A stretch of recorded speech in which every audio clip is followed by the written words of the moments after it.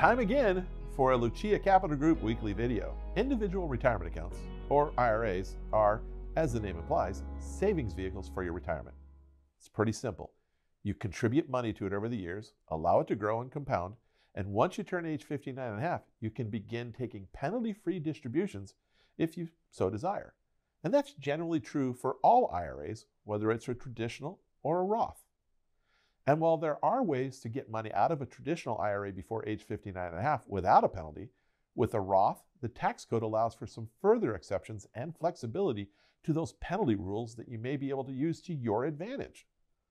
So along those lines, here are 3 things you may not have known about a Roth IRA. First, you can always withdraw your contributions at any time for any reason, no penalties, no tax. This, of course, is just the amount you've actually contributed, not any earnings you might have earned in the account. This feature is unique to a Roth IRA. You cannot do that with a traditional IRA. So let's say you're under 50 and opened up a Roth IRA and contribute $6,500 to it this year, which is the maximum allowed for 2023. And let's suppose that those investments in the Roth grew your balance to $7,500 later on. In this example, you're eligible to take out the original $6,500 at any time, at any age. But if you took out the additional $1,000 in earnings, you may be subject to taxes and penalties if you withdrew it without following the rules. Now, this freedom is nice, but keep in mind that if you take out those contributions, that money is no longer working for you. So it's probably best to do this only as a last resort.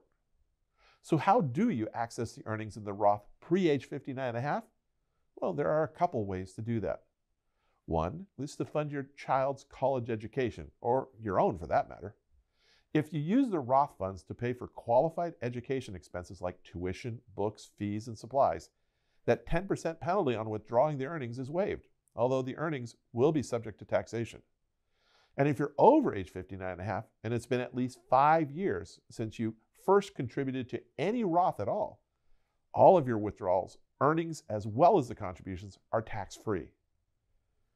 One thing to look out for here, though, check to make sure that the distributions don't affect your financial aid if you're looking for some extra help through FAFSA. Just something to keep in mind. Another way to access the earnings before age 59 and a half is for a first-time home purchase. The Roth IRA rules allow you to withdraw up to $10,000 of your Roth's earnings and less than 5-year-old converted principal for a first-time home purchase, tax-free and penalty-free, as long as you've had a Roth for at least 5 tax years. What's more, this $10,000 homebuyer exemption is in addition to all the contributions you've made and any conversions you've made more than 5 years prior.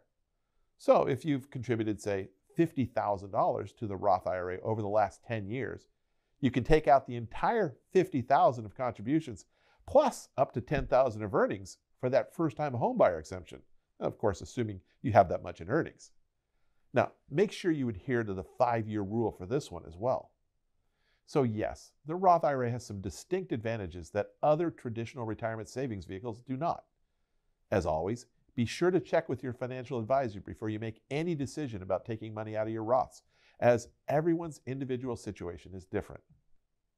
Now, we talk about things like this every single day with our clients at Lucia Capital Group. If you'd like to know if one of these Roth withdrawal strategies may be right for you, just give us a call. As always, we're here to help.